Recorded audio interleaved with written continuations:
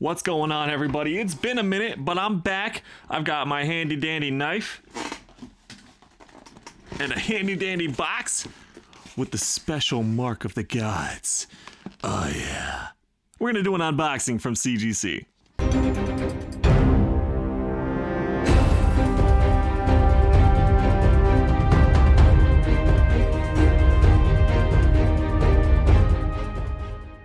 That's right, everybody. It's your boy James, aka Comics for Cheap, aka Why'd They Release Bill Cosby? I don't know. Who knows? Doesn't matter. But we're back here with another rendition of hashtag Send It to James. That's where I take a group of books that someone sent me to submit, clean and press them, send them to CGC. They come back, I unbox them for you before sending them on their way. More and more recently, though, I've been able to actually send them directly from CGC to customers. So that's been really what has been going on recently. That's why I haven't been doing these videos as much anymore, which is good. They get them straight to them. We can cut out a little bit of shipping or hand delivering or anything like that, which is awesome. If you have any questions about what I do cleaning and pressing wise, hit me up on Instagram at Comics for Cheap, or you can email me comicsforcheap@gmail.com with all your questions. I can get back to you with answers such as what are turnaround times, prices, and how to do the whole process if you're unfamiliar. So without further ado, hit that like button, subscribe, all that usual nonsense. We're about to jump in, unbox this box that I had for someone that I'm very excited about. This was a collector who sent me stuff, usually very quiet as far as a social media presence, but when he sent me this box, I don't know what I was expecting. I guess I was expecting, you know, nothing as crazy fire as what came in, and believe me, I was just so excited to receive this package and be able to work on some of these books. I'm hyping it up a little bit, I know, but trust me, there's some killer books in here, so let's get started.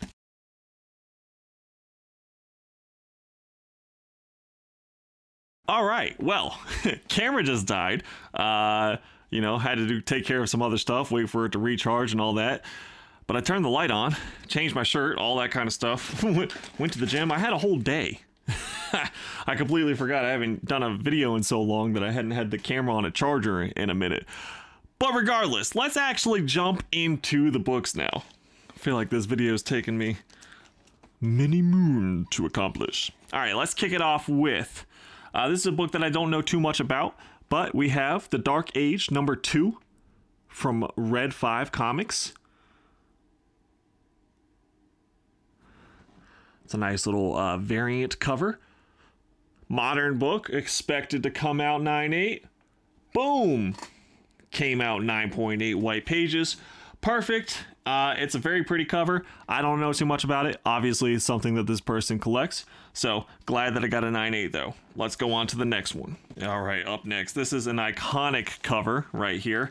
Beautiful, gorgeous. You gotta love it. You guys already know what it is. Steranko, Captain America #111. Captain America #111. Absolutely a gorgeous book. Iconic cover. That's one of those ones that like you can easily recognize from across the room at a convention, right on the wall. It's the death of the Steve Rogers Identity. Madam Hydra appearance as well. This one just came out gorgeous. I love the little Hydra symbol down here at the bottom by his foot. This one came out 5.5 with off-white pages. Definitely a great book to have. Over mid-grade. I mean, this book came out in 1969, so we're talking about, what are we talking about now? I feel old as fuck. We're talking about like 40-something years old, 50-something years old at this point. So awesome to have an over a mid-grade, 5.5, off-white pages, Captain America #111. Up next, I've revealed this one a couple of times for different people. During my time here on YouTube. This one I will continue to tell you is almost impossible to get in a 9.8. That back wraparound cover. You see it's a Wolverine #1. The back cover, try to do it without revealing the grade. That little shot right here, because it's just so high gloss, with the material that they used for this book, 1988. It's so high gloss, it smudges really easy, it leaves fingerprints really easy. It's a very stubborn book as well as far as cleaning and pressing. I've learned that from doing it many times. It's just one of those books that like it's damn near impossible. Even if you think you have a 9.8, it's damn near impossible to get a 9.8. This one we were hoping it was a candidate, and it came back 9.4. 9.4 white pages, still near mint copy, still very high grade, super sharp, not a flaw on it. It's gorgeous. It's just one of those books that CGC does not like to give a 9.8 to, and for those reasons, like I just said, super glossy, leaves a smudge, leaves fingerprints. It's really hard to clean and press. It's a very stubborn book. But yeah, 9.4, man, 9.4 white pages. Let's move on to the next one. This one, a lot of people are speculating on, especially, I mean, obviously, of course, Star Wars fans.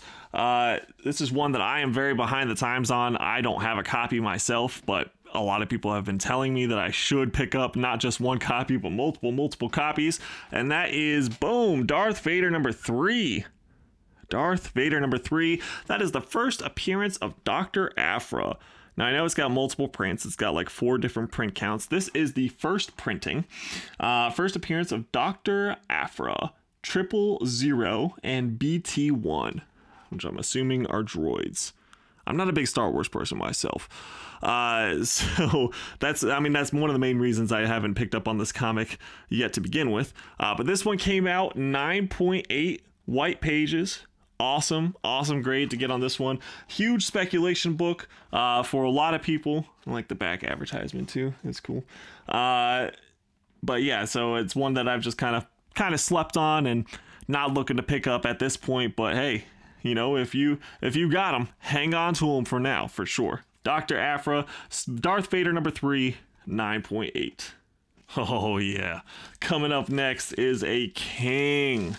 This is a blue chip key that has been going skyrocketing. It's taken a small dip, but now it's starting to creep back up a little bit. I'm talking, of course, about Giant Size X-Men #1. This is what I'm talking about. This person coming out with these heavy-hitting keys, man. Crazy. Giant Size X-Men #1 coming out in the summer of 1975. This is just the first appearance of everyone. First appearance of of the new X-Men, the X-Men that we know and love from the animated cartoon, and then, you know, the main team that continued for like 100 issues, something crazy like that. Storm, first appearance of Storm, Nightcrawler, Colossus, Thunderbird, and second full appearance of Wolverine. Now, Wolverine, of course, there's all the debate, you know, is it the second full? Is it the third appearance? Blah, blah, blah. Basically, it's first cameo, right? Or first cameo, how they label it, is Hulk 180, and then Hulk 181, first full, and then Hulk 182, the second appearance and cameo, and then Giant Size X-Men 1, boom, 3.5. 3.5 with off-white to white pages. Killer. I was so happy to finally get my copy. These giant size books with the square bound, a lot harder to get in higher grade, a lot harder to clean and press. They just have so many issues, and especially if they are already delicate to begin with, it's very hard to improve upon. But man, this one presents extremely well. It's still got some vibrant color to it, and it's just the chipping around the edges, and of course the problems and issues around the spine and the square bound that dropped it to that 3.5. But regardless, this is a killer book to have in your collection. All right, moving on to the next one, we have some more X-Men for you. A book that you don't see every day. That's gonna be X-Men #5. X-Men #5 from May of 1964. Crazy. This is the third appearance of Magneto. Okay, X-Men 1, X-Men 4, and then X-Men 5. So third appearance of Magneto. Second appearance of Scarlet Witch, Quicksilver, Mastermind, and Toad. All of Scarlet Witch and Quicksilver having appeared in X-Men #4. Great book to have. Lots of speculation with Scarlet Witch coming up for the future of the MCU and her continued appearance in the new Doctor Strange movie. A lot of people speculating on X-Men and mutants in general, just because of the importance they have, obviously, in Marvel and comics. But there's no way, right, that the MCU won't at some point include mutants, and that would just mean Magneto, of course, would have to return as well. This being the third appearance of Magneto. Crazy killer book to have. I mean, X-Men number 5, that's a piece of history right there. Coming out at a 4.5 with off-white pages. Man, just under mid-grade. Gorgeous. This one is another one that presents, I think I said between 4 and a 5, but I was kind of hoping it would score a little higher just because it does present so well. But I just had a feeling with the age and just kind of how the paper looked and felt that that's where it was going to land. All right, guys, we are continuing on with a little more X-Men. A little more X-Men for you. This one is X-Men number 13, and you can see that green label jump out at you. This is a qualified book because it is missing the third wrap, which was an advertisement wrap. So third wrap missing does not affect story, so it is incomplete, which is why it gets the green label. It's not a completed book, but X-Men number 13 is the second appearance of the Juggernaut. It has a Human Torch appearance and a Matt Murdock cameo. I didn't know it had a Matt Murdock cameo. That's pretty cool.